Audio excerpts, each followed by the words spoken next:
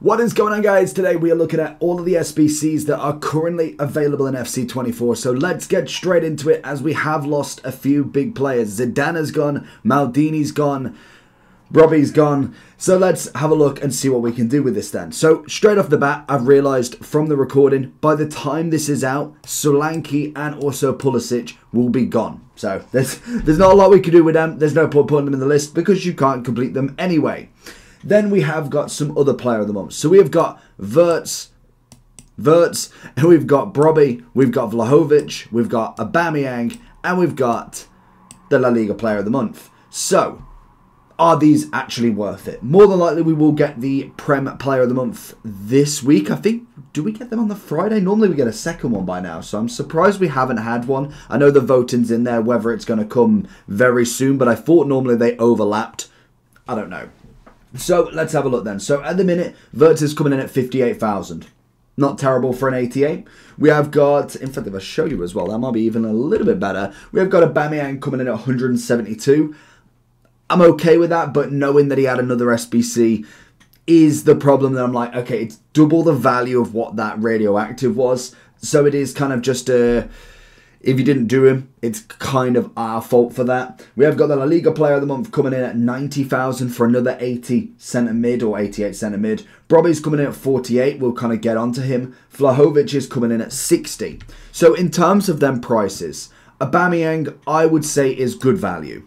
If you have obviously done the radioactive, which I believe was about 80,000, you don't need to do him. So it technically would be no value to you. So it depends on your situation. I think it's good value for a striker. I don't think it's the best or a must complete, especially with the strikers we've got out right now, but it's definitely decent value for a card that can play.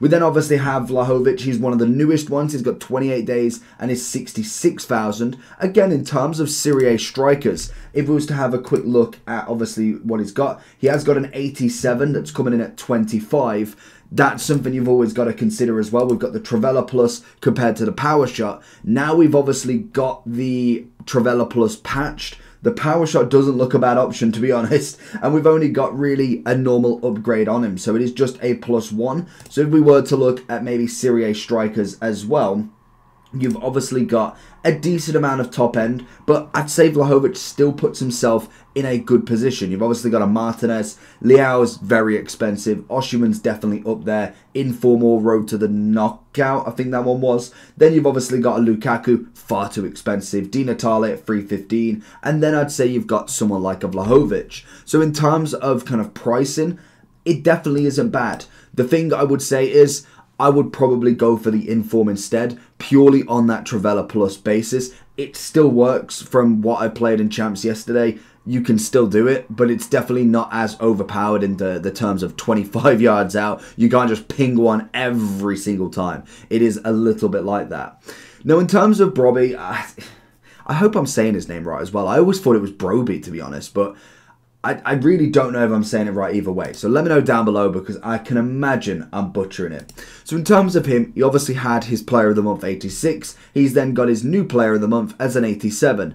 Then this week we got the FC Academy Attackers, meaning we can get a 90 version of him. So for instance, if we was to have a look at him, you can go for this 82 that is free to do. And he is one of the better ones to choose. I don't know if you'd rather do two others and have the 87 instead. He does mainly get the passing bonus, if anything. Pace is a +4, shooting's a +3. So in terms of the upgrade, other than maybe having the 4-star rather than a 3-3, but he does also have the Rapid Plus as well. Whether you consider that better than the Power Header and Acrobatic, that is always an option. So I think for me, if I was going for him, I'm going to still keep him in a great value of an SBC, because I could then go choose two of the 90s. He's absolutely on form at the moment, so I can imagine he will get a bigger card. There's some cards in there from the Academy Attackers where I'm like, I haven't even heard of you. They haven't got an inform, they haven't got a special, they haven't got an out of performance. So realistically, they are the ones that you probably want to do, because they're not going to get another upgrade. Whereas this man is absolutely on fire. In form, 2 player of the months, no chance of stopping. He could potentially hit that 90 way before the rest of them. So I would still say this SBC is definitely worth a look at. Wirtz, on the other hand, what was he coming in at? It was about 60,000, I think it was. He is, we can go down to it, coming in at 58,000. For an 88 centimetre, again, I would probably go for him as nothing else to do. I think it's decent value enough, but whether you'd really want him in there, I think the problem I've got is when we look at the others, there is other competition, but definitely a little bit more priced, kind of out of that running. Whereas when we look at someone like Wirtz, the biggest competition he's going to have is going to be Musiala, and he is absolutely slapping that competition at the moment. Regardless of what version you go for, 100k for the 89, you could even just go for the 86, whether you would or not. 248 for the 91 with Technical Plus. There's always a better option in that exact same position. Whereas when you look at like Vlahovic, he's a certain type of build. Wirtz and Musiala are very, very similar across the board. So that for me, I would go in between. Yeah, I'm gonna keep him at nothing else too, because I don't think he can offer too much either. Same with the La Liga Player of the Month. I think he's a nice card, but he's definitely not going to be in many people's kind of top anything, to be honest. It's going to be very standard. He's coming in, what, at 90,000. Did he have the incisive? He has, oh, he has pinged pass. If he had incisive, maybe. But pinged pass, I'm not about that. I don't feel like, to be honest, I don't even think that's worth a complete, to be honest. It's cheap enough to do with nothing else, but I'd much rather do some of these, to be honest with you.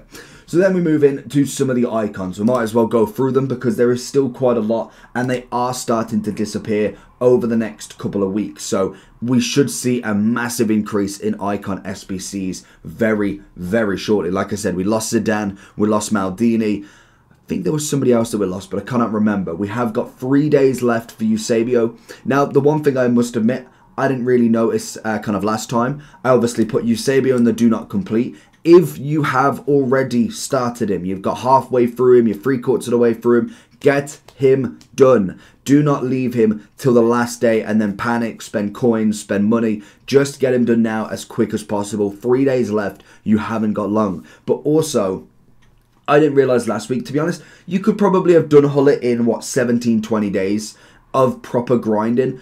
But I must admit, 10 days left. I did the same argument for Zidane, for Eusebio, that it isn't worth completing because of how expensive he is. And like really when it comes to it, if you've not started him now, you never had an intention to start him. So I will put Hullet in this bottom category now, as 10 days left for 2.5 mil is going to be very difficult with the amount of non-packs that we've got, unless you are opening promo packs, which, to be honest, I don't want you to do. I do like the promo packs at times, but I don't particularly want people spending 30, 40 quid on a game that is what it is at this point. Where we look at the other icon SBCs, I feel like a lot of them were decent value-ish. I don't think Bobby Moore was worth completing in my eyes, and to be honest, I don't even think Keane was worth completing. I think he's decent in what he is, but I just don't think he's worth the extra, what, 200,000 coins, even though it's necessarily not crazy. I just don't see him as any viable option as a left back or a centre mid. Naturally, you're going to put him in centre mid. I would never put a Keane as left back. He just doesn't work that way. Whereas most of the rest, you've obviously got Luis Hernandez, you've got Suker. Trezeguet was actually quite a nice one. Decent value. They're maybe not must completes, but at the very minimum, they are good value for what you're getting back. If you just want icons that are in a different position, potentially, and just an upgrade of themselves, it's not awful. It definitely isn't. Which left Del P and also our man Ian Wright. So in terms of Ian Wright and Del P, you've got both of them. What? Del P's coming in at 600 and Ian Wright's coming in at 620.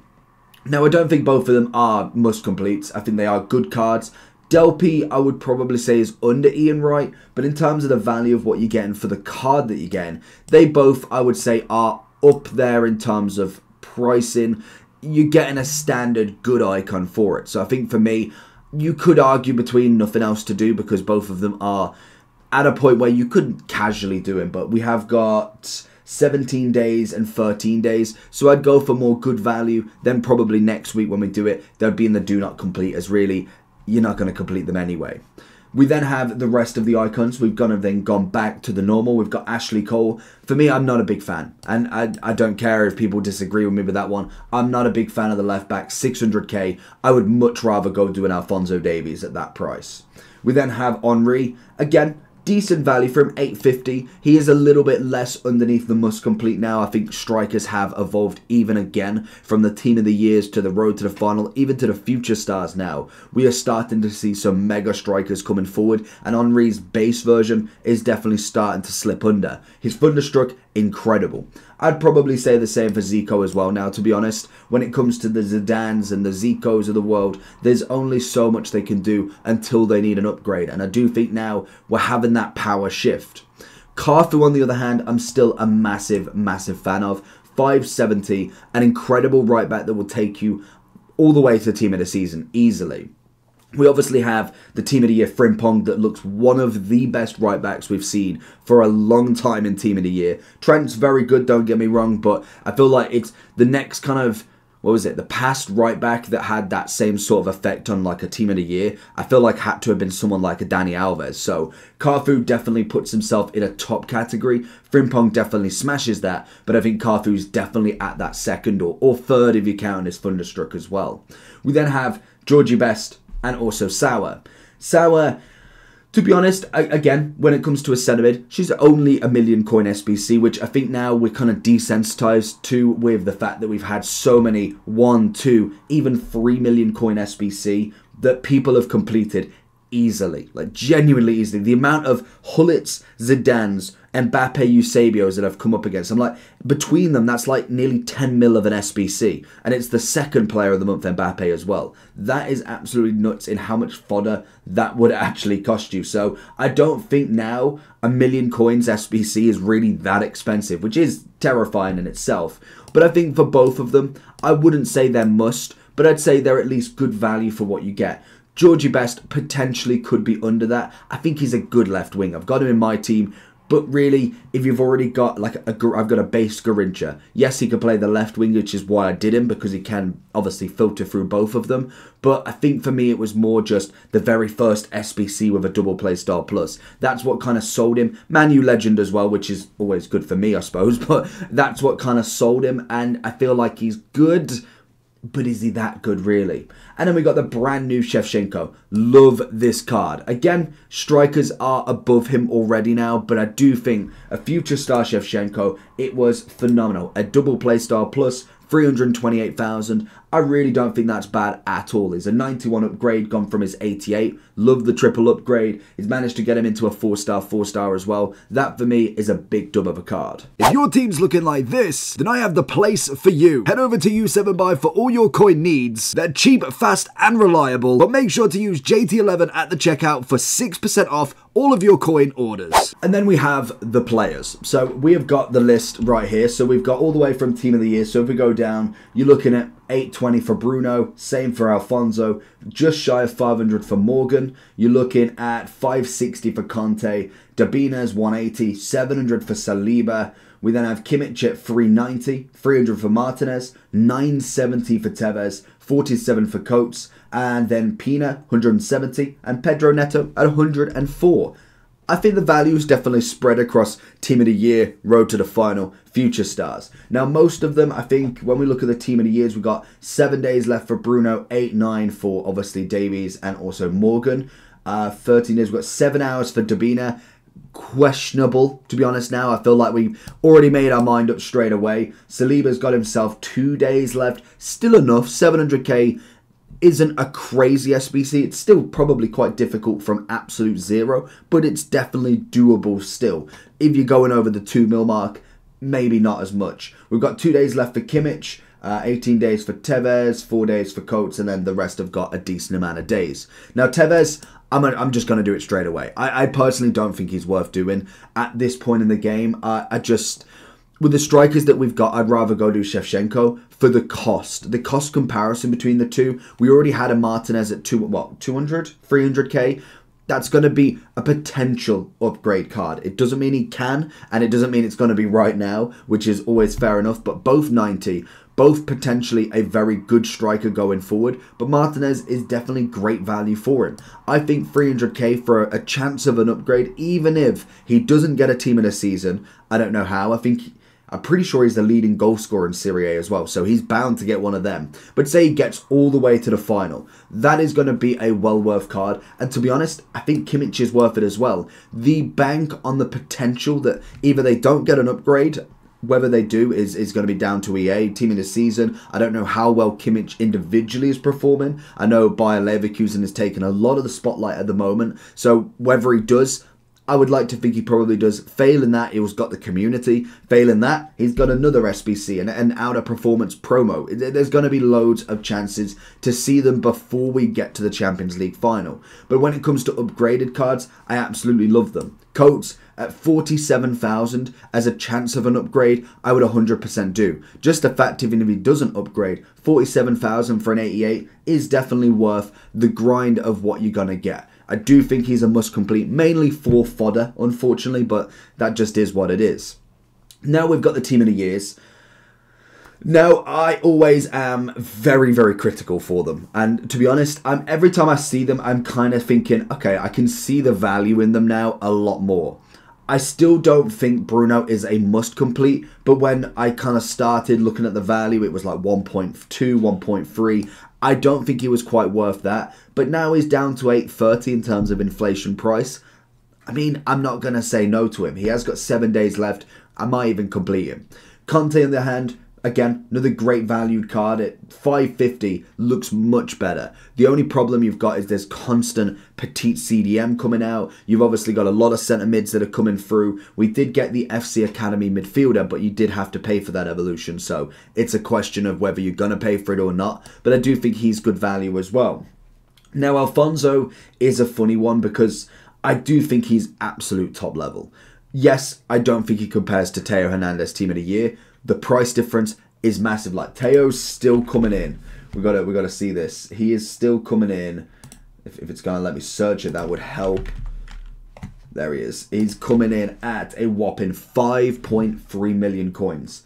Now that is just extortionate. Crazy amount of price. I cannot wait till they drop. But if we do look, just as a little comparison between what we're paying 880k for, 5-star, 4-star, already one better. Pace is similar. You can't really argue at 99. Shooting wise, I don't really care. Dribbling wise, or passing in fact, you've got 87. It's fair enough. You've got a little bit more crossing, a little bit more short pass. Long pass is still down for both of them. We've got a more agility balance on obviously Alfonso. He can play more left wing back, left mid, left back. You can choose between them. Obviously the composure, a +4. It's a decent comparison, but it's not necessarily breaking the bank. Defending is where Theo, and obviously physicality is where he absolutely jumps down his throat.